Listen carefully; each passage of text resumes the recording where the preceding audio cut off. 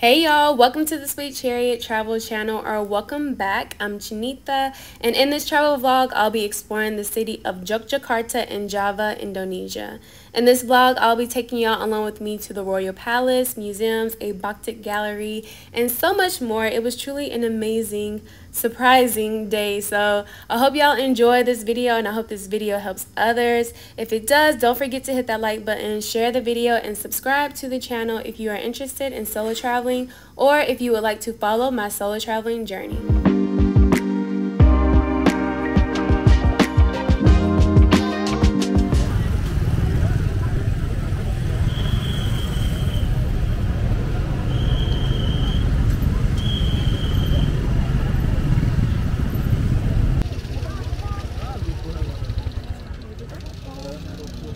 So I came out here to go to the palace, but it looks like it's a parade that's about to happen. So I'm gonna wait for the parade and then go to the palace and see how that is. There's a lot of people out here, so it must be a really good parade. Y'all, I'm cooking. I am cooking, honey. I see why people have on long sleeves. It's like even though this is on my head, I feel a lot cooler with this being on my head. And I think if I had on a jacket, I would feel a lot cooler because the sun wouldn't be directly hitting my skin. I'm gonna go to the palace first, and then I'll come back to stand here for the parade. Yeah, so that's where I'm gonna go. The palace is this way.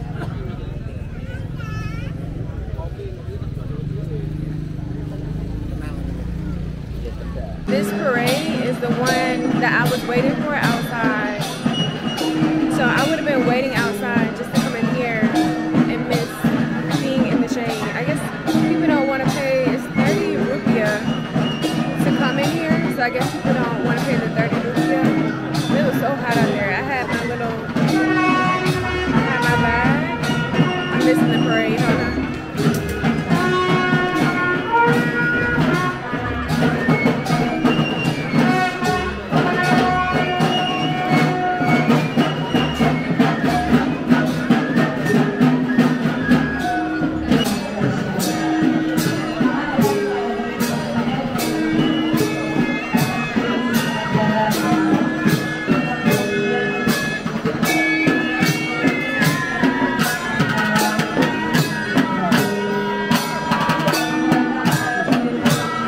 This was not what I was expecting when I went to the Royal Palace. So I knew I wanted to go to the Royal Palace to see a Javanese art show and to take a tour of the palace.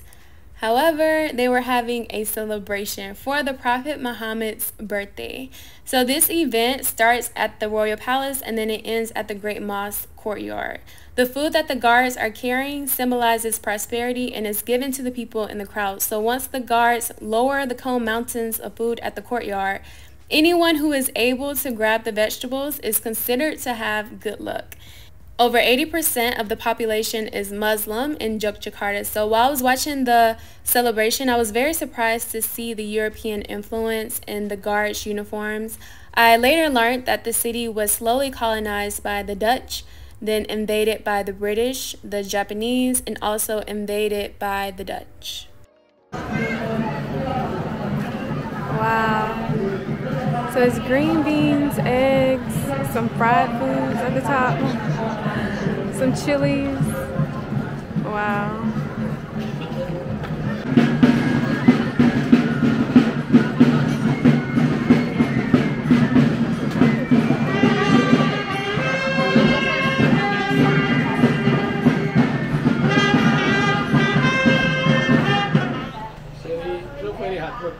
Yeah, it is, yes. That is cool. Yeah. Some for make dog, some for make the land. How long does this, so to do a shirt like that, how long would it take? Oh, like this maybe 1 week. 1 week? This is not handmade. Oh, okay, okay. This combination stamp.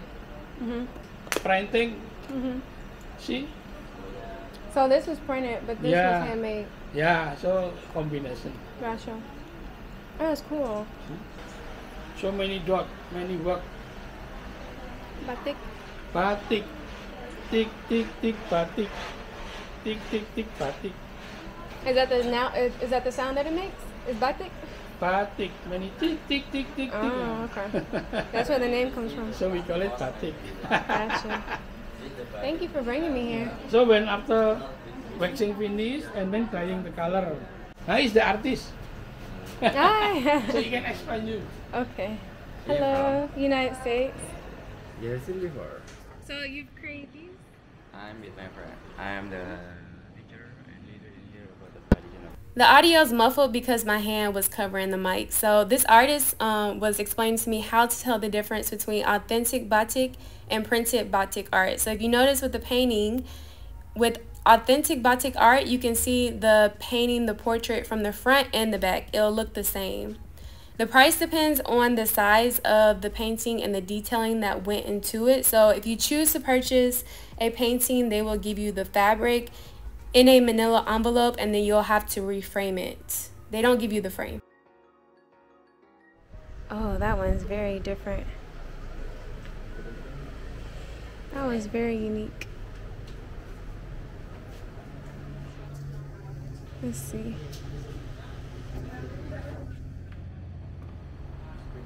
Oh, that's nice too.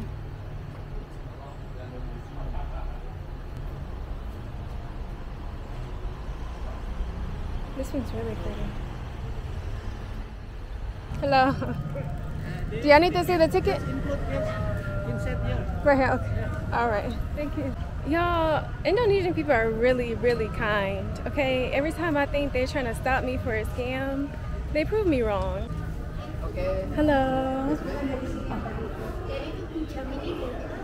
Yeah, like every time we went to the Batik clothing place, and beforehand, a guy came up to me. He was telling me about just some things here in Java, in Yogyakarta. He was telling me some things here in Yogyakarta. So like, he must be like someone who's trying to get me to pay him to be my tour guide. So I really didn't say too much to him, but he was just giving me information about the city.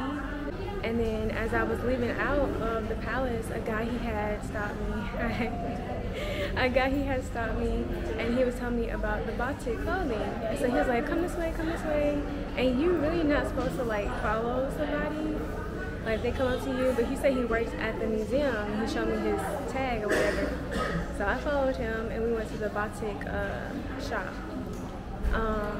And then while I was walking to this museum, a guy, he kind of stopped me. He was like, where are you going? You going to the museum? I was going to keep walking, but he was like, I was like, I'm finna go to the carriage museum. He was like, it's this way, it's this way. And I looked and it was the carriage museum. So yeah, you just never know. Like while I've been traveling, I've had to like have my guard up. But I've noticed in Indonesia, it's like, there are some genuine people. There are genuine people. I have met some people, mainly when I was in Kuta, where my experiences weren't so great, but yeah, I have to be, I don't know, it's like I still have to be on guard, but not expect the worst from people. And yeah, it's a whole learning thing, especially coming from the States or just traveling and people wanting to like, you know, take advantage of you or get money from you. And it hasn't been that way. I'm sweating so hard. But yeah, I'm gonna tour this museum, and after this, I'm gonna go to the market after this. So yeah, let's go.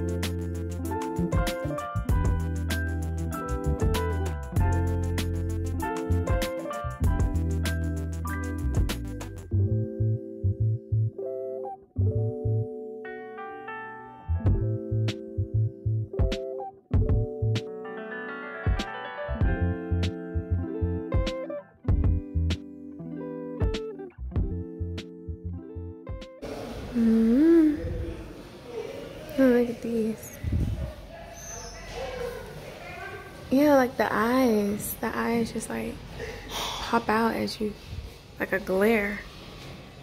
Oh, look at these. These look a lot older. Wow. I love seeing all the metals. The metals and the batik. Batik, I think. The cloth.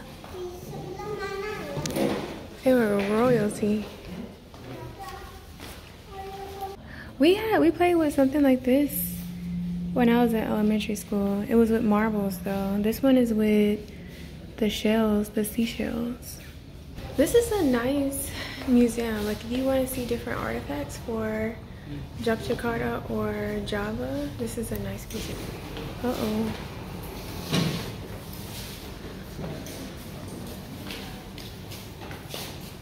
So it says, the practice of bhakti making is also considered a meditative practice to shape one's soul and to achieve an ideal mental state for Javanese women at the time.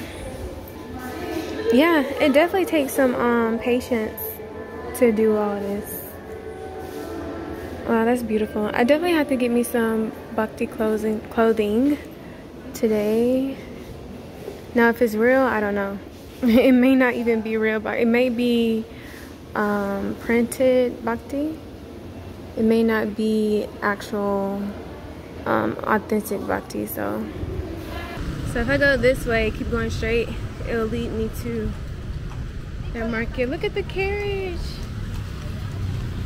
Oh, I don't know. It's like I don't like riding on horses. I realized that when I was in Ecuador. It wasn't a fun experience for me. Maybe I gotta try it another time with another horse. It wasn't too fun for me. This is really pretty. Oh, I don't want to be in her picture.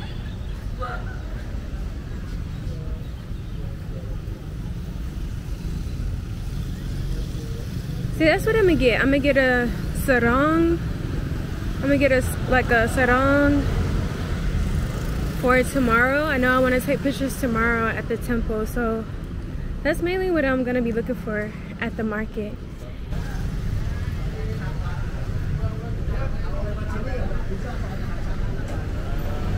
Oh, that's just a parking garage. Nothing. How am I gonna get across the street? Oh my goodness. It should be a traffic light.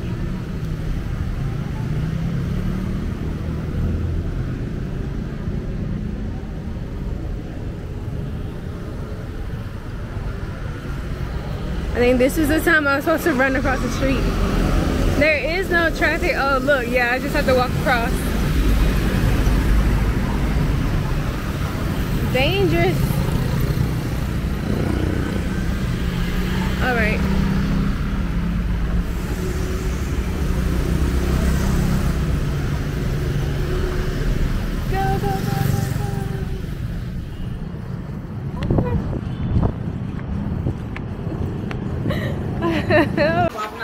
So I've made it. I don't even know where to start.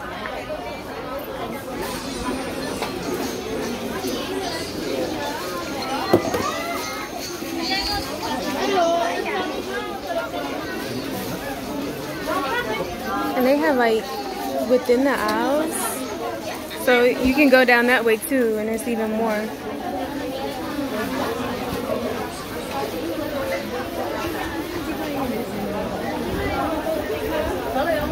I wonder if this is linen or cotton.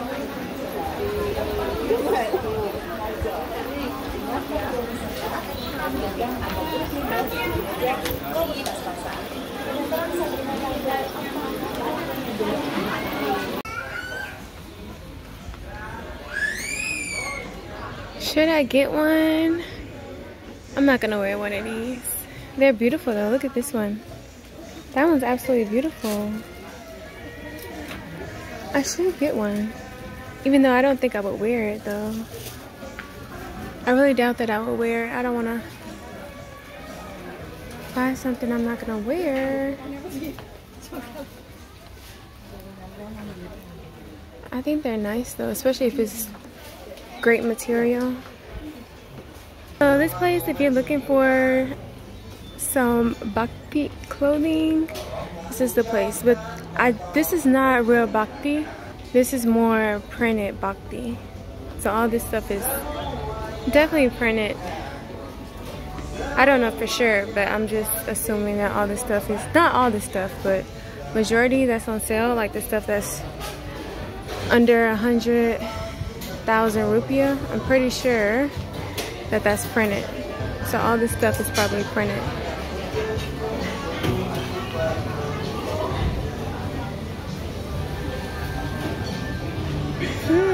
What's over here?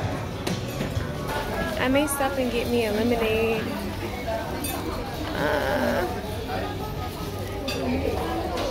No, I'm not gonna eat nothing.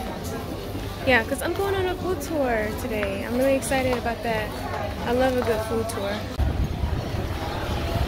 I'm outside of the market. So this is door 4. Why did I think that I had a food tour today? I was so excited. I was thinking that today I had a food tour, but I don't. So yeah, I'm gonna have to go find something to eat. I was gonna eat here, but I didn't like how it looked. So I'm just gonna wait to eat somewhere near my apartment. So right now I'm waiting on a Grab. This might be my Grab right now.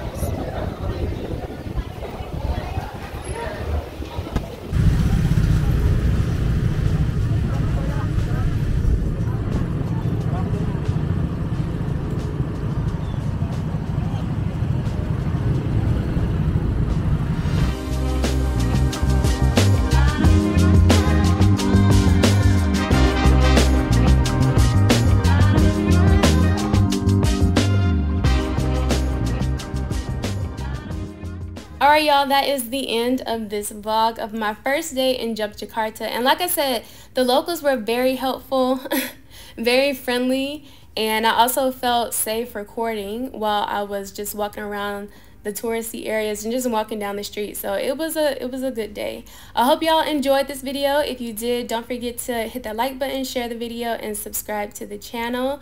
Thank y'all for watching. Until next time, bye.